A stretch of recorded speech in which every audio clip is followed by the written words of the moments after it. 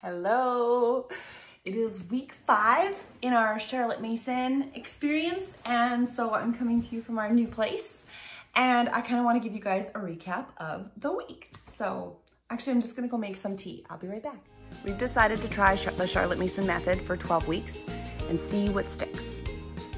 Okay, so how did this last week go? It went well. So I have been posting a few more videos recently, and I've been talking about how we've moved. On Easter Sunday, on Sunday, we moved to a city that's like 6 hours away from where we live in the country at home on the farm. We brought with us 4 days worth of clothes each.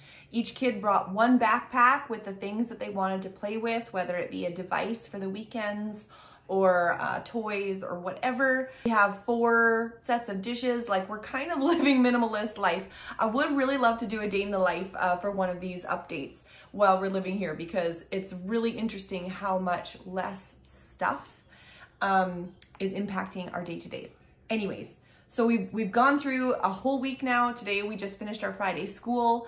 The kids are having some free time now, and it's been a lovely, lovely week. So I won't go over book by book every single thing that we did, but it's just been another week where we're healthy, we have time, other things aren't distracting us, we don't have friends to see.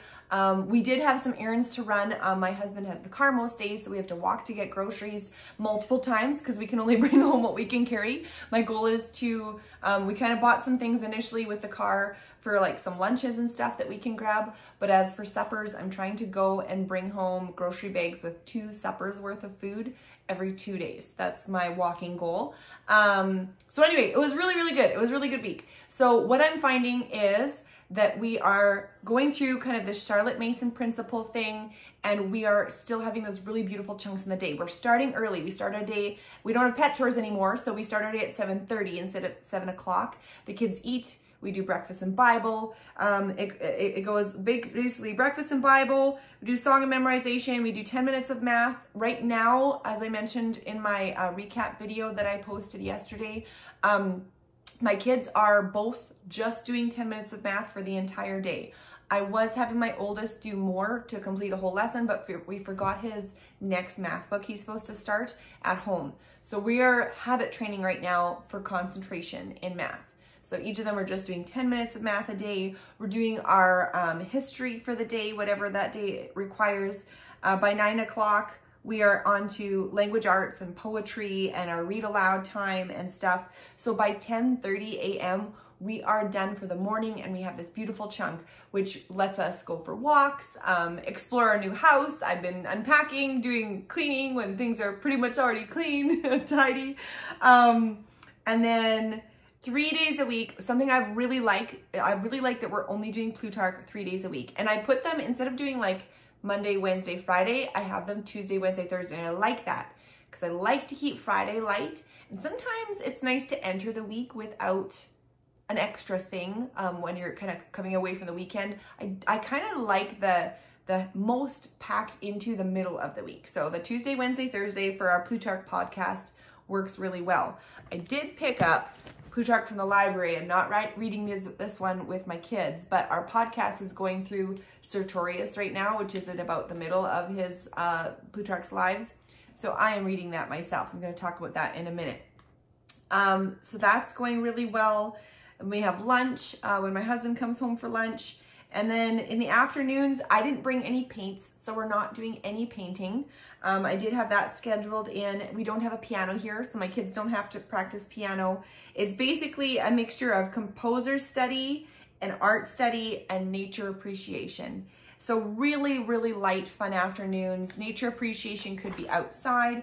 We also went to the library and we got some books, which are absolutely lovely. So we got Farm Throughout the Ages, which by Philip Steele. And I just thought it would be a fun little illustrated book. Kind of going with nature vibes. Oh, they're really hard pages to turn. I'm gonna stop flipping or attempting to flip.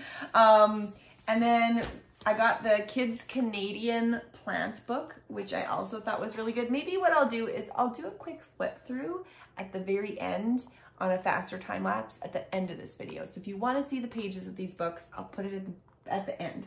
I also saw this Carl Get Out of the Garden, and I noticed it was Carl with a K, which is how my dad spells Carl, which is European, it's German. And I was like, oh, interesting. And then I was like, oh, this is Carl. I bet you this book is going to be about Carl, the guy who like organized how we organize different animal and plant life, or animal. I can't remember if he did plants. He did animal and bugs and reptiles and stuff like that. Anyway, I'm pretty sure, I haven't read it with the kids yet, but I'm pretty sure that's who it's going to be. It's his picture. Yeah, I can't see his last name in here, and I forget what his last name is. But we learned about him a couple years ago when we studied butterflies. And then we got the tree book. One of the goals for my term this year for our local ecosystem was for the kids to learn about trees specifically. So I thought this tree book would be really good. I also got some Da Vinci books for artist study because the library had quite a few cool ones. So anyway, so we did that. Now this leads me into what Charlotte Mason talks a little bit about, and I kind of wanted to talk a little bit about mother culture and stuff today, mother education, I should say. So basically, as far as our week went, really good, really love our big time chunks in like the end of the morning, a large break before lunch, and then really lighter or whimsical subjects in the afternoon, with a huge chunk of free time in the afternoon as long as we get going. I think one of the keys to this is to keep the morning early. I think if we started later, it would drag on and the morning would, school would run into the afternoon. So I really love that we just like wake up and get right into it. We're doing our Bible stuff with our cereal bowls and toast and stuff like that. So that's just one thing I noticed. So for the motherhood stuff, so I feel like it was maybe a year ago, maybe 2 years ago, I shared a post with some ladies. We were talking about mother culture, and we were, one of the things that I was talking about is self-education, and something that even before I read Charlotte Mason's book, I really wanted to get some education for myself that wasn't, I didn't care about being accredited. It's not for a job, but I really want to get into local ecology, forestry, plant life. I think you call it dendrology, like the identification of woody plants. My grandmother was a ranger, and she died when I was about 4, I think, when I was really young. And I just always thought she was really cool. Her house always had like rock collections, and the pictures that I see of her, I have this like really beautiful image of her, I guess, just loving nature and living for nature. And she went back to university when she was like after kids and stuff to do that. And I've just always been really interested in it, kind of ever since I started nature journaling with my kids. And I thought I really would like to know more about plants. And so here, I just showed you all the plant books that I have, and I want to read you a quote from Charlotte Mason's Volume 1 when it talks about kids learning about plant life. And there's a note for mothers and teachers. It says, mothers and teachers should know about nature. The mother cannot devote herself too much to this kind of reading. Not only that she may read tidbits to her children about matters that they come across, but that she may be able to answer their queries and direct their observation. So anyway, I just really thought, oh, my whole intention was like pretty Charlotte Mason of me. Anyways, so one of my goals, so I've kind of come at this a few different ways, and I wanted to have a whole nother video on this, which I will sometime when I get this ball rolling a little bit more. But something I did is I reached out to local Canadian colleges that would have ecology and plant life that would be something that I would see in real life. Like, I don't want to go and take a course from a school in Florida. The plants will be totally different. And what I found was a lot of road blocking. Either you had to have a certain degrees before you could take certain courses that I wanted to take, or they just weren't willing to have you take a course if if it wasn't with the intent to get a degree.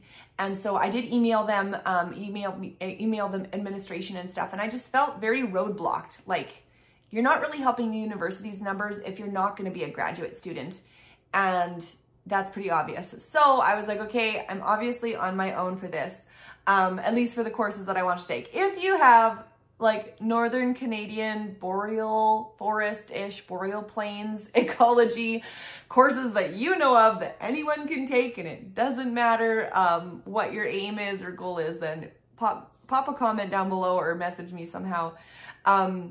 But anyways, what I did end up doing is I did find online, I'm subscribed to something where I can watch courses, and I did find a gardening course. So I'm starting with that. There's a lot about like soil and stuff like that. I just actually created, oh yeah, I just actually created a unit about poo. I've just been researching tons into soil and all the elements that plants need to be good and healthy. That's actually releasing, I think it's tomorrow. The mega bundle that it's in is I'm gonna post tomorrow. I'll post about the mega bundle. Anyway, stay tuned because my new unit's about to come out. Anyway, so I'm taking this course that's going over gardening, and that is sort of my mother education intention to both suit what I want to learn as well as what Charlotte Mason's talking about, so that hopefully I can be more knowledgeable when my kids and I are out for walks.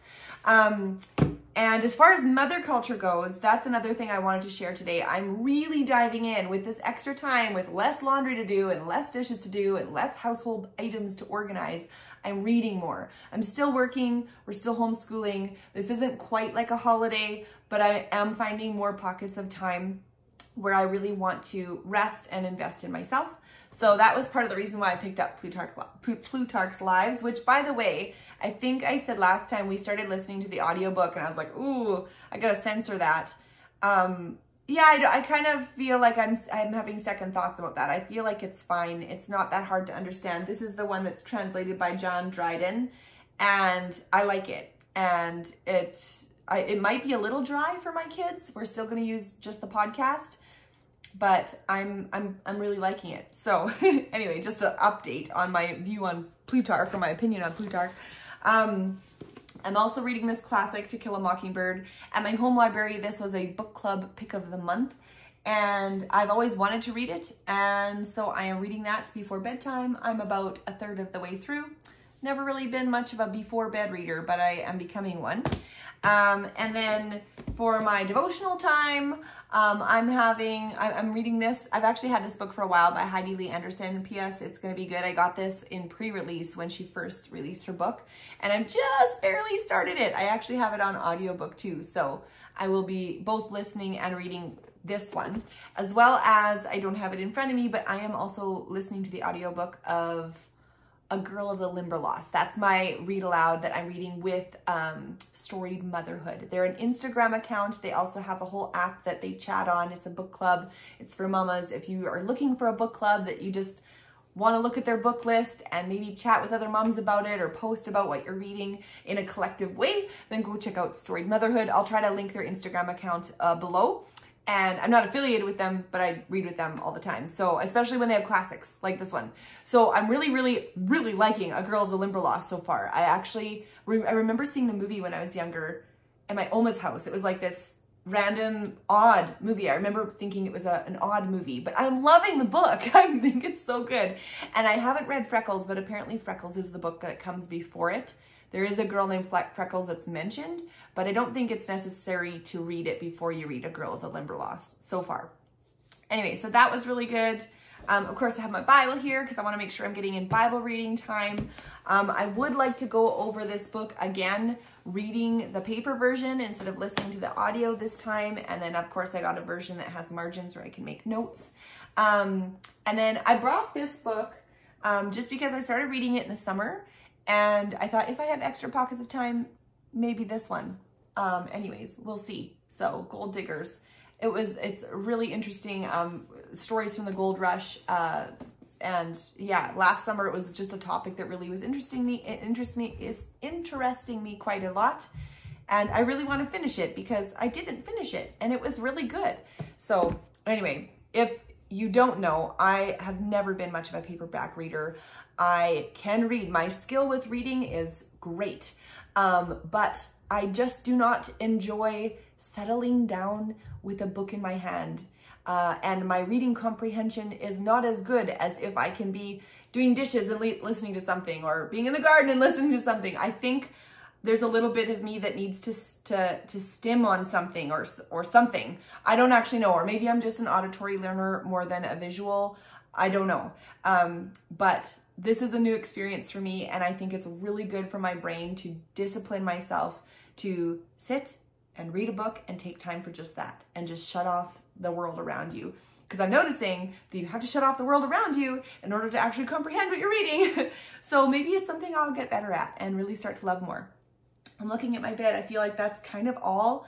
I have been, I'm just trying to back plan a little bit. Like people talk about back planning, where you will have your date and then you write down what you do. I thought I would just do that while we were visiting here, or like, yeah, living in this new house. So I've been back journaling a little bit, which has been fun. I don't know. I already have a schedule. I don't really need to, but I have a pretty notebook and I thought I'd write in it. So I clearly have a little extra time, which I feel like I need. Anyways, so there's your week 5 recap. I will try one of these weeks. I'm going to do a day in the life to show you guys while we're here, because it's just working out really well. The Charlotte Mason schedule and now the chunks of time in between have been really, really great. And yeah, I bet you my tea is getting cold now that I made tea. So I think that's all. I will wrap it up. So I hope you are inspired with some ideas, get a little bit of information about Charlotte Mason maybe, and maybe you'll be inspired about what kind of motherhood education you want to pursue, because I think that that's important. And I think it's really important to not place the most value on accreditation in someone else's eyes, or like a certificate. I'm all about educating because you want to be a learner, a lifelong learner. So that's my goal. And I think that that's a good one to keep at least at the top of the priority pile. There can be other things under that if you want, but anyways, okay, we'll see you next time. Bye.